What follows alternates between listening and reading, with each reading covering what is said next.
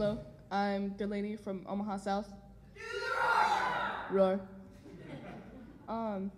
I will be reading a poem called Sand in Between My Tits.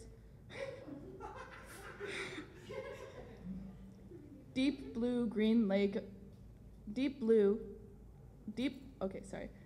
green of a lake, sun scorching my back as I play sandcastle, outside world enjoyable until I feel eyes upon me. I can't see them, but I can feel their glare staring down at my red hunched back, judging the form of me with my swimsuit top on and women's swim trunks, thinking to themselves, how unladylike. As I furrow my eyebrows and fix my posture as if I don't have tits on me that screams girl, I slide into the lake as I wash off the sand with shivering small waves and hide my body tits and below until I realize they still see the straps of my swimsuit. So I sink slowly and consistently. Air isn't as important as what is ingrained in all of their eyes.